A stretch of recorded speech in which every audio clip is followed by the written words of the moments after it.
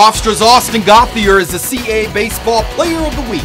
The sophomore shortstop batted .600 with a double, a triple, a homer, 6 runs scored, and 7 RBIs in Hofstra's 3-1 in 1 week that included a big series win at Delaware.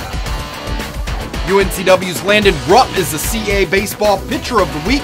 Rupp threw his first complete game, struck out 5, and limited Elon to 2 hits and no earned runs over 7 innings in the Seahawks' 2-1 win on Sunday.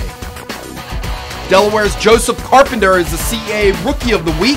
The freshman first baseman batted .471 with a double, a homer, 4 runs scored, and 7 RBIs as the Blue Hens split 4 games last week.